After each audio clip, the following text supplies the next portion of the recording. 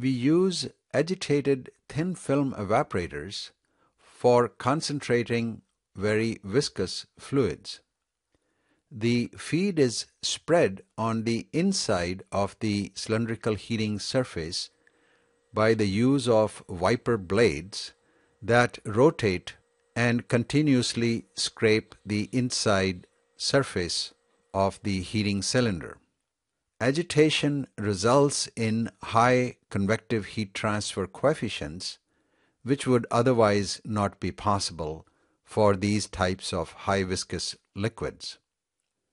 The cylindrical configuration of this type of system suggests that the heating surface area would be rather low. This means that this type of system requires longer residence time. The processing capacity of these types of systems would be low. Also, the maintenance costs are high due to moving parts within the system.